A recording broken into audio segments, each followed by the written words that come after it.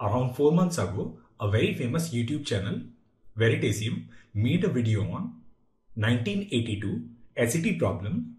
And the problem was, you are given two circles, circle A and circle B. Now the circle A, it rolls around the circle B until it returns to its starting position. How many revolutions of the circle A are there in total? Now the problem with this question was, there was no option which matches the correct answer. And out of 100,000 students appearing for the examination, only 3 of them got the answer correct. Now we are given that ratio of circle A to radius of circle B is 1/3. So basically, suppose if this radius of bigger circle is capital R and radius of smaller circle is small r, then we are given that R upon R, it is equal to 1/3. Now the paper setter must have thought that when a circle A rolls on circle B, in one rotation, the distance covered by this circle A will be equal to 2 pi r, and along circle B, the distance it needs to cover is 2 pi capital R.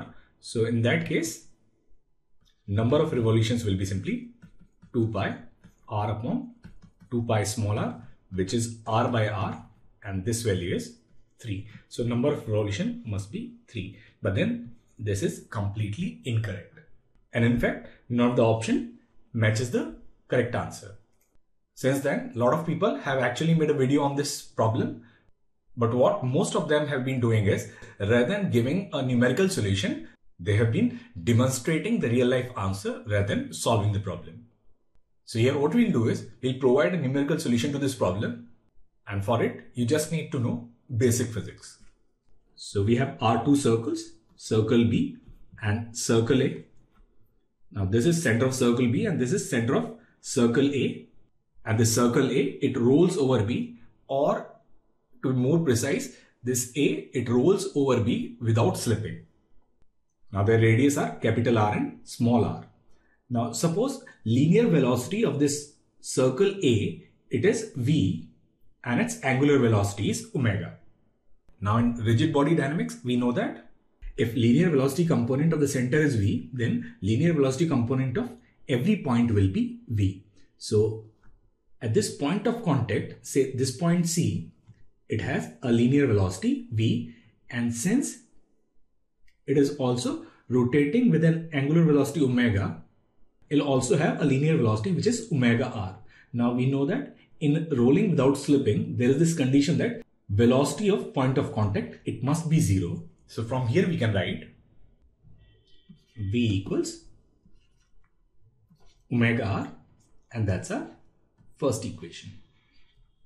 Now first what we'll do is, we'll calculate the time taken by the center A to complete this whole circle and come back to its original position. So what is the distance covered by this center A?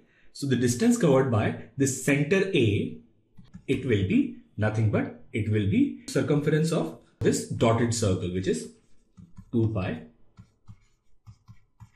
r plus r. So that's your distance. Now since linear velocity is V, time taken, it will be simply distance upon velocity. So it is d by V, or 2 pi r plus r upon V.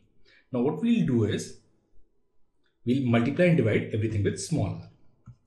Now this V upon r is nothing but it is angular velocity omega. So we can write this T as 2 pi r plus r upon omega r. Now we'll take omega on the left hand side, we can write omega t, and omega t is nothing but it is theta, since there is no angular acceleration. So this is equal to 2 pi r plus r upon r. Now theta is the angle rotated by this circle. Now we know that in one rotation, angle covered is 2 pi. So here, number of rotations will be given by theta upon 2 pi.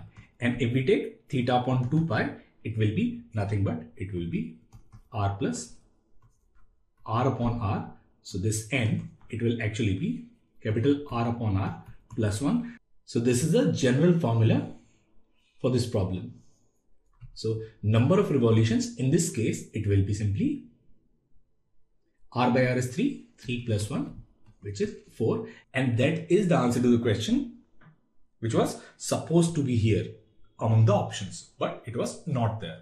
So when we were wrongly solving the problem, the assumption was this small circle, it is going to cover this distance, which is equal to circumference of this bigger radius, and it is 2 pi capital R, and here it is small r. Now had this been a straight line, in this case this is V. Now time taken here, it will be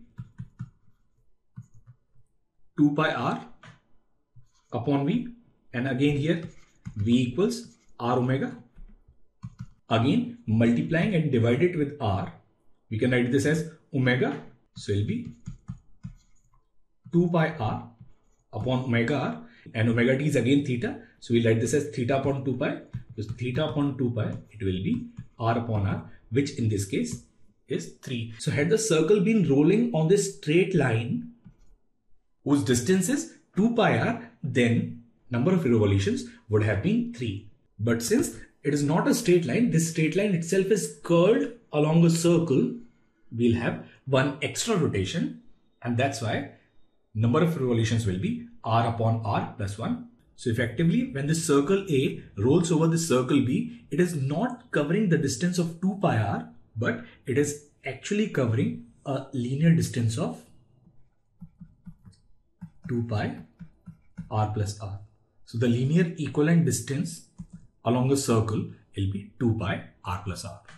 The alternate version of this problem is coin rotation paradox. So in which if you have two identical coins, and if one of the coin rolls over the other coin, so while the intuition says it should roll once, but the mathematics says that it is going to rotate twice when it reaches its original position. Now rolling of two circles is also linked to revolution of Earth around the Sun. There also this effect is taken into consideration. If we'll get into a little more detail, you'll get to know about sidereal days and other related concepts. So this is how it is actually done.